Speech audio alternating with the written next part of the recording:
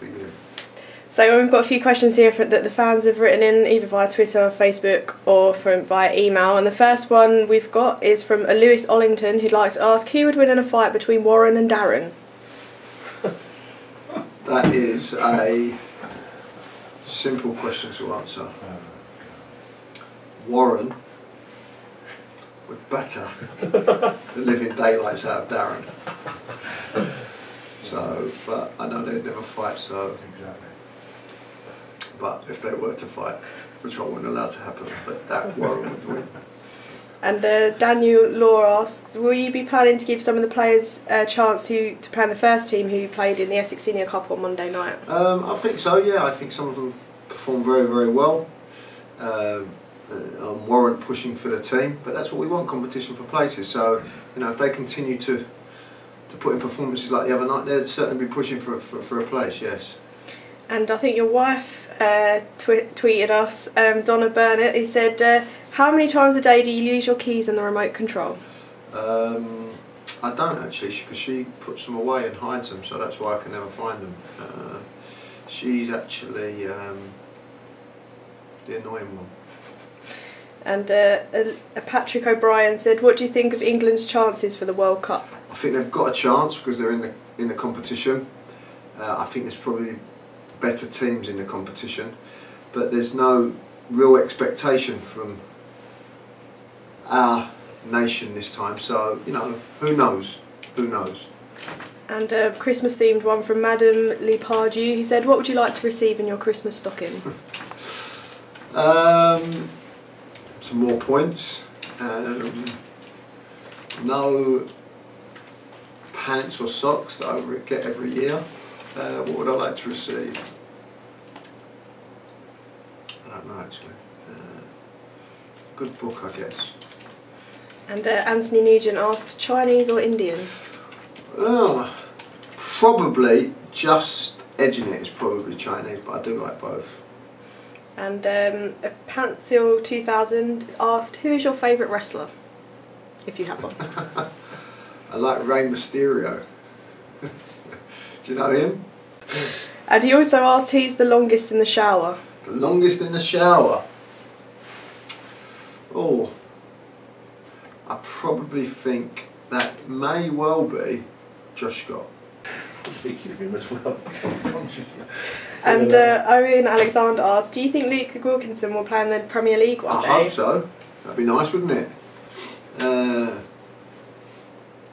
He's progressing and developing very, very nicely. He's got all the attributes to be a very, very good football player. Who knows? Hopefully one day, yes. And Anthony Nugent said, what's your favourite goal Dagenham scored while you've been the manager? There's been quite a few. I've liked a few of... Hines has scored some very good goals. The goal away from Northampton, the goal away at Hartlepool. But I think probably my favourite goal would be the goal against Morecambe away. It was a fantastic build-up. Great individual piece of skill, fantastic cross, good run, and a very, very good finish. And Gregory said, I just won the championship with the Daggers on Football Manager. Do you feel your job security is in danger? Possibly, possibly. And Charlie said, did you have to think twice about taking the Dagenham job? No. And Wayne Davis, I think he's already asked one, but he's asked another one. He said, prawn sandwiches or bacon sandwiches at half time? Bacon sandwiches, without a doubt. And Thomas Thorne asked, your favourite chant you've heard about one of our players? I'm not sure actually. Probably, I think they've got a bit of a soft spot for Reece Murphy, and I hear him chanting for him, so probably that one, I guess. And John Paul Mikhalf said, AFC Wimbledon or MK Dons? AFC Wimbledon. Luke Mackin, PS4 or Xbox One? PS4, I guess. Not that I play either, but... And you touched on it a minute ago, but Ben Master said, do you buy players based on their FIFA ratings? No, I don't, but you know, if I take one or two of them off of there. It'd be nice. Might try and purchase Messi or Ronaldo, I guess. And Mark Stringer said, what do you consider to be the best performance/result during your reign? I think the result against Colchester was good. The result against Southend away was a decent result. It's probably one of those two. And Billy Taylor said, which young manager under 40 working in the Football League are you most impressed by? There's a lot of managers that I think are doing very, very good jobs at football clubs that probably don't get enough recognition. I think Dean Smith at Walsall is doing a very, very good job.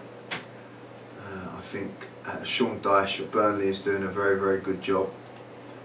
You know, and you have to look at not necessarily clubs that are always at the top of the league, because you know financially they're in a position to spend lots of money. So you know sometimes you have to look at clubs that haven't got the same resources, who are doing very, very well, and I think that those two are doing a very good job. I think Russell Slade, I know he's probably a little bit older than 40, but you know doing a good job. There's a number of young managers out there that I think are doing very, very well. And Tony Nugent asked via email, but he said, do you regret using the word pathetic to describe our performance in your radio interview after the Wycombe game recently, given that no outsider described us as anything other than good value on the day? Do you also think maybe you should be interviewed the next day in future, as clearly in the heat of the moment you can say some silly things? P.S. I'm your greatest fan, by the way. That is Tony, is it? Tony Nugent, yeah.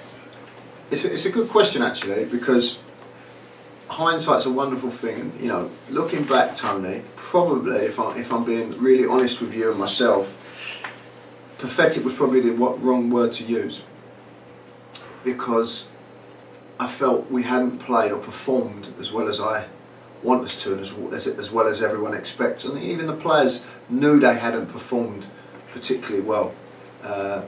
However, we got a very, very good result. But you get caught up sometimes in the emotions, and you know I'm so desperate for these players to do well, because they're such a good group, a hard-working group, an honest group, and when they don't reach the levels that I know they're capable of, it can become very, very frustrating. Pathetic, too strong a word to use for that performance. Yeah, I agree. Was I unhappy with the performance? Yes, I was. Was I unhappy with the result? No, I was absolutely delighted.